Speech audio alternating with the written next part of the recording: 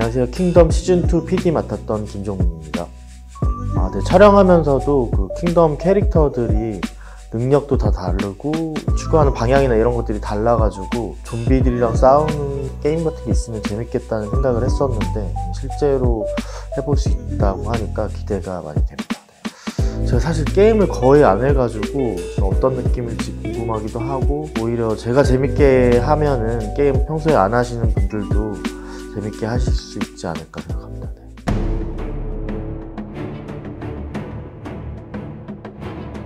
이 창 의상은 이게 한복 색깔이나 재질들이 되게 잘 살아있는 것 같고요. 아신도 되게 실제적으로 잘 구현이 된 것 같아서 다른 캐릭터들도 어떻게 구현이 됐을지 되게 궁금해지는데요. 근데 실제 궁궐들이 사실 약간 미로 같은 느낌들도 있는데 그런 것들이 되게 잘 표현이 된 것 같고요. 궁궐들 색감이나 공간감이 잘 묘사된 것 같아서 게임하면서 되게 몰입감 있게 했습니다.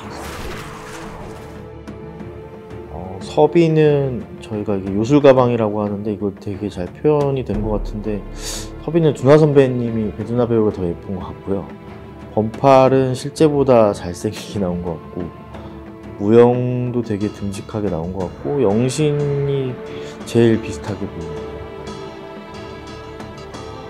일단 안현대감은 드라마에서는 되게 강력한데 그 능력치들이 뭐 디테일하게 보이진 않았는데 게임에서는 그 능력치들이 뭐 핥히는 거나 여러가지 디테일하게 설정이 되어 있는 것 같아서 되게 흥미로웠어요. 드라마에서는 볼 수 없는 스토리들이어가지고 게임으로도 재미있는데 이거를 또 드라마로 만들면은 재밌겠다, 오히려 그런 생각도 많이.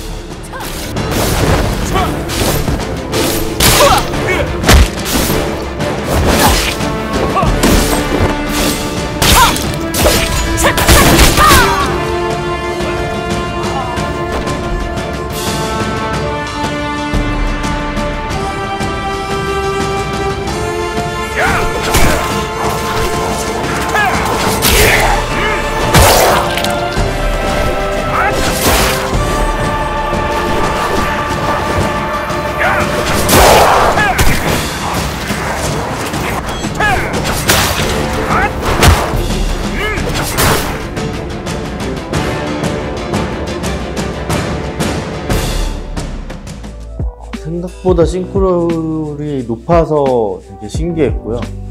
그리고 생각보다 어렵긴 한데, 근데 이제 각자 캐릭터마다 기술이나 특징들을 몇 번 하다 보면은 거기에 맞춰서 전략도 짜고 무기들도 활용해서 재밌게 할 수 있을 것 같아요.